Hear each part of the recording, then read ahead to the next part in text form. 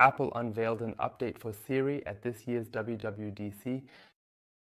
The whole thing is called Apple Intelligence and is supposed to be at least a small AI that can run both on the device and externally in the cloud, depending on how complex the voice commands are.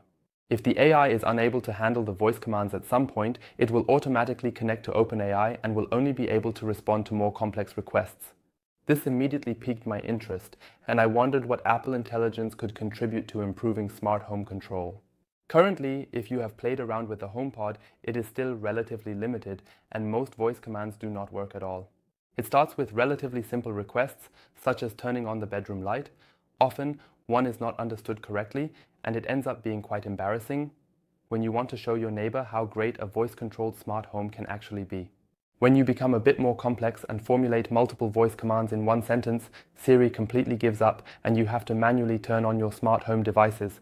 Now the time has come and Apple Intelligence has been released at least as a beta and in English, so I could no longer hold back.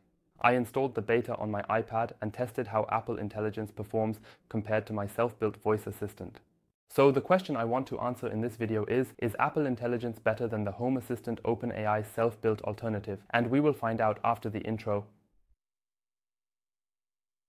As always, enjoy. Just a brief note about my setup. I equipped my iPad with the latest iOS version, switched my language to English, and created a US Apple Store account. This is currently still the only way to access Apple Intelligence. The downside, of course, is that I had to execute the voice commands in English. Nevertheless, even though it is of course a beta, it is quite clear in which direction this is heading and what is currently possible with it, especially regarding smart home control, which is likely to be the most relevant aspect for most people here. This time, I skipped the voice assistant on the Home Assistant page and simply used my browser to get text outputs, as this allows me to display the responses here more easily. It is also important to mention that currently, at least in the Apple beta, the OpenAI connections are not functioning. This means that we are not comparing OpenAI versus OpenAI here, but are actually testing Apple Intelligence, which can run mostly on the device itself, against the OpenAI assistants in conjunction with Home Assistant. Of course, I first asked relatively simple questions like what is the current weather? What is the outside temperature? Asking simple questions like that and commands such as turn on the bedroom lamp worked flawlessly. However, I must say that I expect this at least from a smart home system. After that, I tackled some more complicated requests and tried to turn multiple devices on and off at the same time. So something like turn on the bedroom lamp and turn off the living room light, or how warm is it right now in the living room, and turn off the bedroom light. A brief addendum from the edit. I noticed that Apple Intelligence unfortunately did not execute the command quite correctly. However, Home Assistant also did not get everything right. Accordingly, I would give both a half-point deduction because, and this is what I hope for, that we will eventually reach a point with voice control where we can formulate completely normal sentences. For example, I often feel the need to have multiple things processed in a single voice command. 2001, just when I start recording, I want my normal light to be turned off, the studio lights to be turned on, and my blinds to be lowered. Of course, I could either build a helper or send the voice commands separately. However, it would be easiest if one had complete freedom in their combination possibilities and could simply talk to the voice assistant like a normal person, also being able to send multiple requests at the same time. These commands worked flawlessly under both the new Apple Intelligence and Home Assistant. Accordingly, hats off to Apple because this definitely wasn't possible before. But, and now it gets interesting, let's move on to category 3. This time I am incorporating conditions into my commands and want corresponding actions to be taken only if a different condition was met beforehand.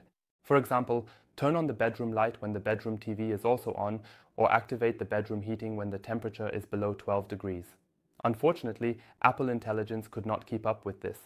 Home Assistant executed the command without any issues and carried it out directly. With Apple Intelligence, I have to try multiple times in various ways because I often just get Google results displayed. This is something that is currently known when speaking with Siri, as various commands are often not understood, and a Google search is usually triggered immediately. I had exactly the same result with Apple Intelligence. I tried it with several combinations, but unfortunately, it did not lead to any significant outcome. So, what is the conclusion of this experiment? Anyone who has a device lying around and would like to try it out should definitely give it a go. I believe that Siri has become significantly better now than it was before. However, anyone who envisions a voice assistant that can truly manage everything in the smart home will likely be somewhat disappointed. especially if they have previously experimented with the combination of Home Assistant and OpenAI, as this package is still truly unbeatable at the moment. If you find it too much effort to set up and program your own voice assistants, for those eager to flash, you can at least look forward to the release in September, as hopefully Apple Intelligence will land in Germany by then, since it will not be available in Europe at the time of release. And that's it for this short video. I hope you enjoyed it and maybe even found it helpful. If so, I would of course be very grateful for a rating. If you enjoyed this short experiment, please show it to me with a rating. If you have any questions about it, feel free to write them in the comments. And if you are intrigued now and feel like building your own voice assistant, then feel free to check out this video here. I have shown how to implement everything, and then I would say see you again next week. Until then, take care and goodbye.